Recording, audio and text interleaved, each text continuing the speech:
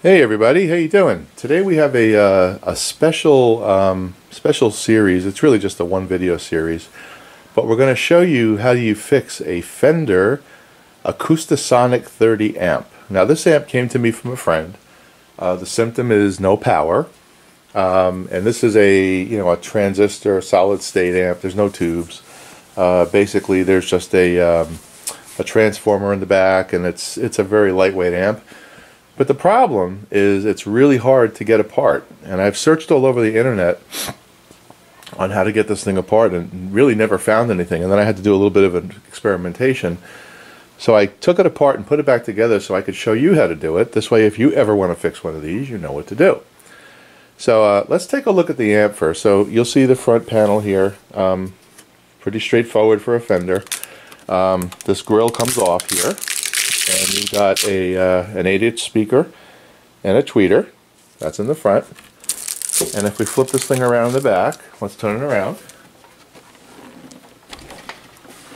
Make sure you can see that. You'll see that this back panel kind of fits in there, but there's nothing else to take apart. It's really just a back panel. Let me lower this a little bit so you can see it. Okay. So that's what the back panel looks like. Let me raise this up. There's no screws. There's nothing here that holds this thing in. So there's really only one way to get this thing out, and that's through the screws on top. So I'm going to raise this camera up.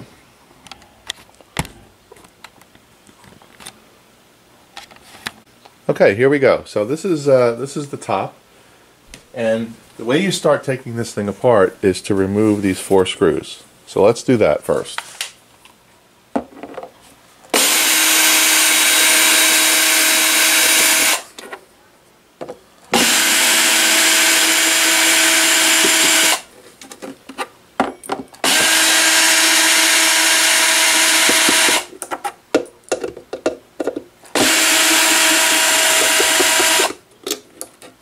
Okay, the 4 screws are out. So of course we're going to take these screws and we're going to put them into a container so we don't lose them, just like so. So this is where it gets tricky, because you would think that this unit would pull right out in the front. Watch. It's stuck. It doesn't come out. And I'll tell you why it doesn't come out in a second. So let's flip this thing around. Like so. We're going to bring this camera down.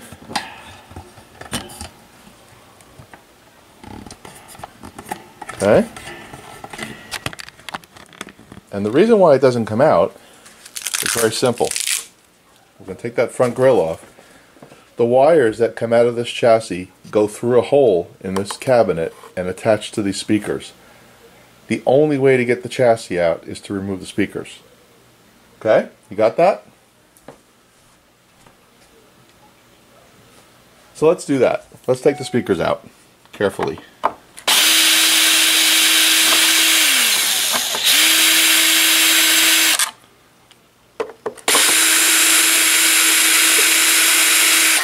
Now I have these speakers already disconnected, because like I told you, I've already taken this thing apart. Well, I'm just going to go through the motions for you to show you.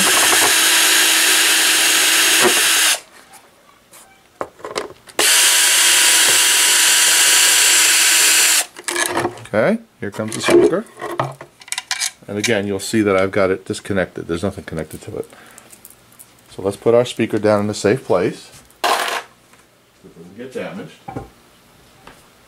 And the same thing is true for this little tweeter here. So this tweeter you need to take out as well. And again, I have the wires disconnected from the tweeter as well.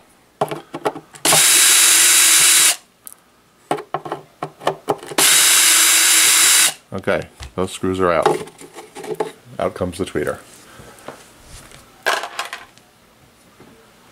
So, I'm going to take this camera off the tripod and then do the rest that way, so hold on one second, I'll be right back.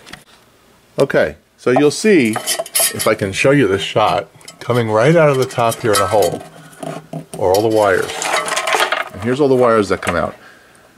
This red and black goes to the 8-inch speaker.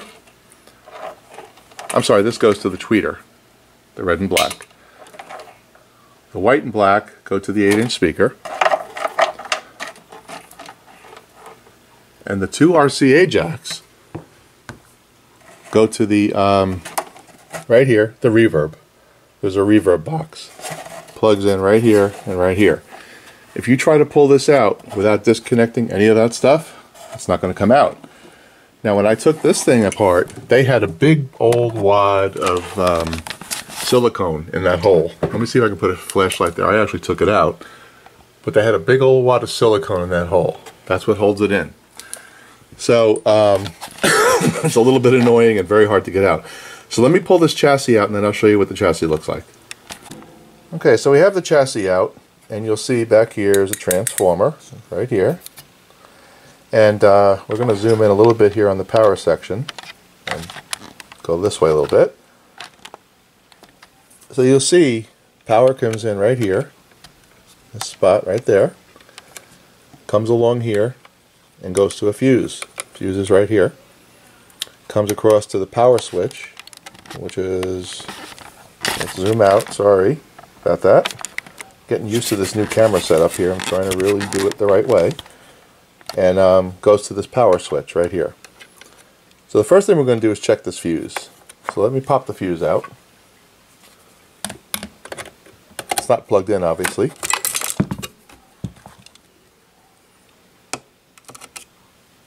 Okay. I'm going to pull this camera back a little bit so you can see what I'm doing.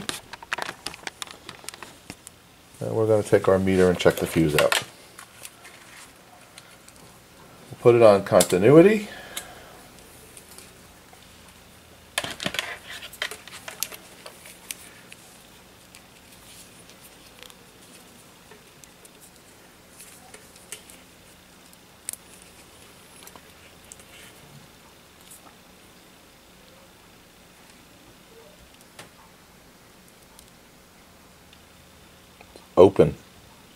Open fuse. Cool. Alright, let me get my fuses. I got this whole kit of fuses right here. So let me put one of those in, I'll be right back. Okay, so we've got the fuse replaced. I've got the speaker connected, and I've got the tweeter connected here, because you never turn an amp on without a speaker. And we're going to take the Variac, and we're going to go up and see what happens. Let's do that now. Let's turn the power switch on, like so. Oh, I just heard some noise. And if I bring the camera down here, you'll see that we have a power light. Good news. So it looks like the fuse was definitely the problem. The question is, why did it blow? So we're going to let this thing bake for a little while. And then what we're going to do is we're going to put it on the scope and see what kind of output signal we're getting. So I'm just going to let this thing cook for just a couple of minutes.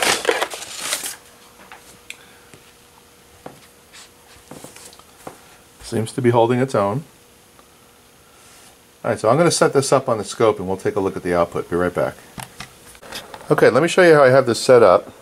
I have the a jack going in here connecting to these alligator clips which go to this audio generator, which is set for 800 Hertz and 150 millivolts. That's going into the input. Then I have my speakers coming out, going in here into this dummy load box set for 8 ohms, which is then connected to the scope. Okay? So let me put the volume to 0. Let me set this up on the tripod and I'll show you what we're going to do next. Okay, so there's our scope. So I've got this set to 0.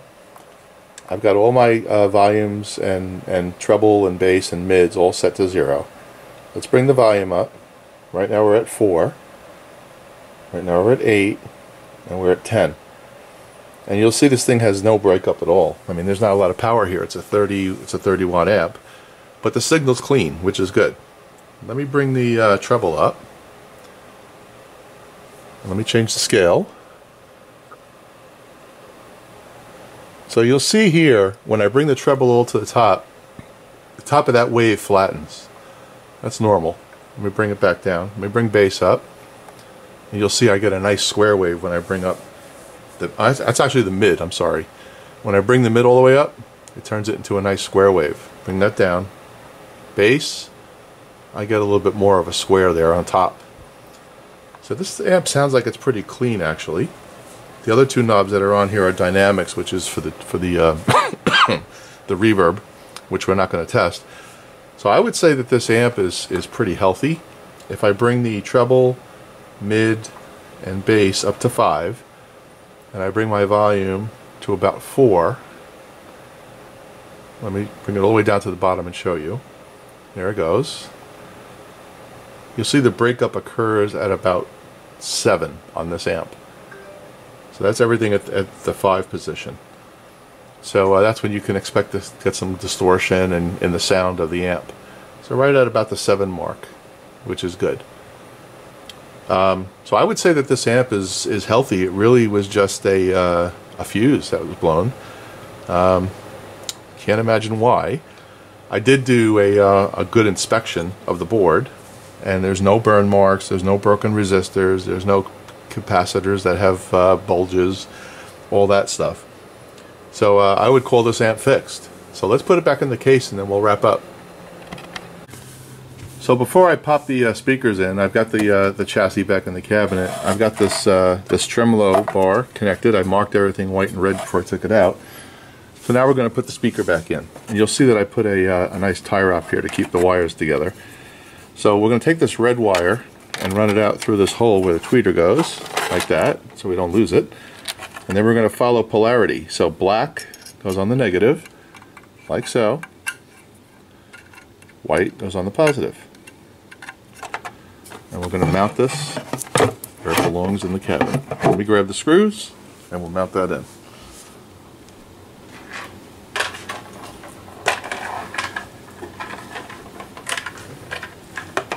Okay. Be very careful when you put the speaker in because you don't want to pop the cone. So we're going to do this by hand at first on the top ones so that we don't take any chances. Okay.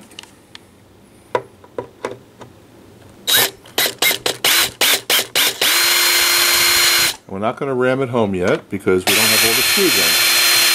Just enough to hold it. So now we're going to put the bottom screws in.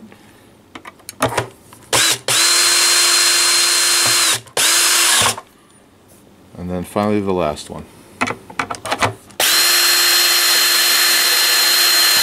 Now we're going to go back and tighten these up. The reason why you tighten those up, you don't want that thing rattling. Alright, you don't want to kill it, you just want to tighten it. Then the last thing we're going to do is connect this tweeter. Again, we're going to follow polarity. Right here, if you can see it, there's a plus sign. That means that's where our red connection goes. And our black connection goes here. We're going to pop that in. Let me grab the screws.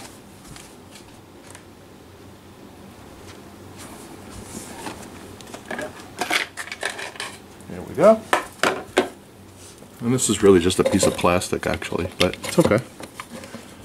I think if Leo Fender ever saw this thing, he'd roll over. That's okay.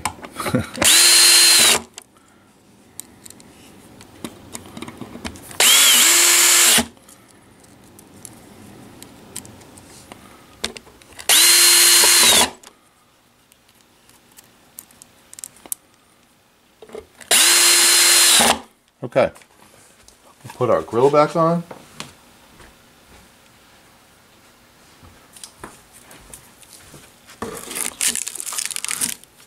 This thing is ready to road test.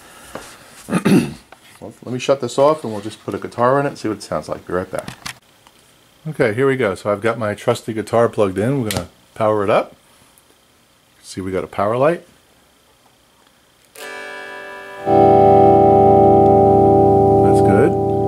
Volume on 5, see what we get.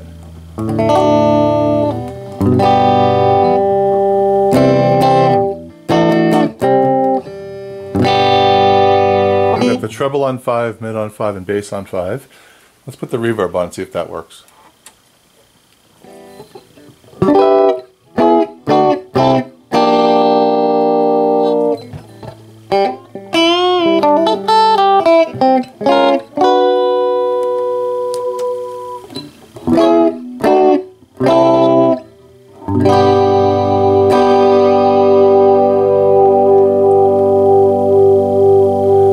chorus that I've got turned on there.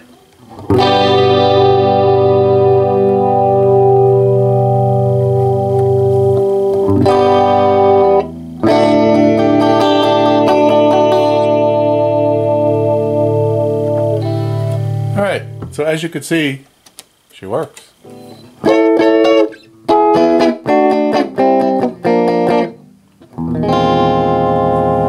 And that does it for this little episode. So if you want to know how to fix an Acoustosonic 30, that's how you get it apart. Take out the screws on top, clean out all that silicone that the wires run through, make your connections, remove this, you're all good. This is Ron. Thank you.